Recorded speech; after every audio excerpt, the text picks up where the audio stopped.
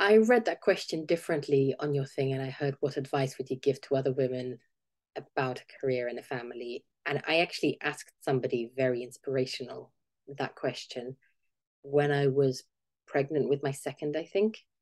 And she was a chief operating officer at Barclays Group, Colette Delaney Smith, I think was her name.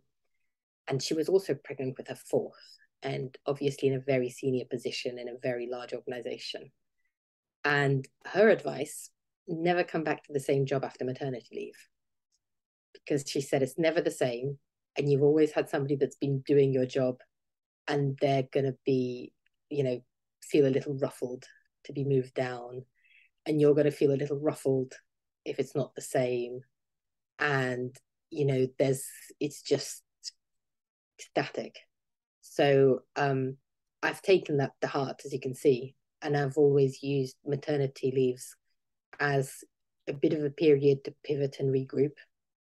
So I've not seen my objective to keep things the same. I've seen my objective as to grow and evolve and change.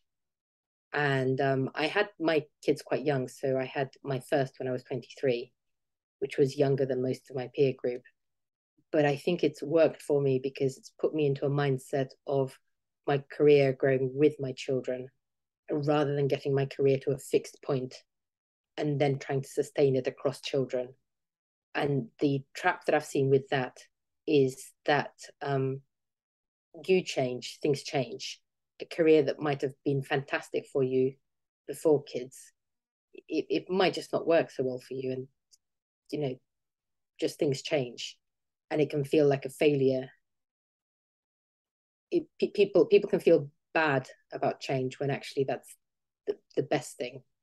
Like letting your career grow with as your personal needs change, as your family needs change, as your professional interests change, keeping it fresh, reacting to the market because portfolio careers are now more common. So that was a piece of advice that I had, and I've taken it to heart. I think one quite hard thing about working as a mum, I think, is having a support network. Because again, the hours in the day, you've had your hours mumming and you've had your hours working, and you've maybe spoken to your spouse, and you start to run out of hours in the day to maintain your female friendships at the same time as they're people who have your back. And again, it's those things that help you with your resilience. So not the things that work for you on your best day, but the things that work for you on your worst day. And having a support network, having a village.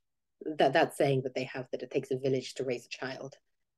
I think if you can find a village, if you can find people that you feel love your kids not as much as you do, but that do love your kids, then it's not that you're leaving them. It's that you're giving them time with their village. And I mean, it's a privilege if you can find that, and it's actually quite hard to do because, time, life. But that makes everything feel better and feel more human. So I mean, it's tough. I mean, I can't sugarcoat that it's tough. And I'm at the easiest part of this now because my youngest is 7 and my oldest is 18. But those nursery years, the expense of it, the craziness of it, the like running out of the office at 5 p.m. because at 6 p.m. the nursery's closing. You pick up your kid, they're exhausted and overstimulated from the day, so they're kicking off, and you were hoping to see them, and all you get is tantrums. I mean, I don't want to sugarcoat it. It's tough, but just giving yourself the space to grow into it, and like a little bit of flexibility and support to give yourself the stamina, I think is it.